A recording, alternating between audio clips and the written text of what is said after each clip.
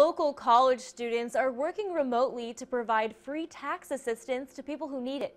Quinsigamond Community College students and their instructor are offering the free service until the end of the month.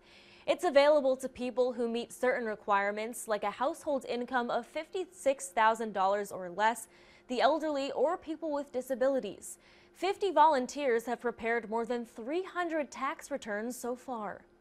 We used to have face-to-face appointments, but now with the coronavirus, what we are doing is we are preparing the returns from home. It has been kind of like a challenge with a lot of things, but right now we feel it's working. So we are having clients that send us all of the information by email. We try to prepare the returns in less than 48 hours. It's necessary to have face-to-face sometimes, especially when you're doing taxes and everything. But I'm glad that we have an opportunity to do it online and it doesn't just end right there. So all in all, it's a blessing and a curse.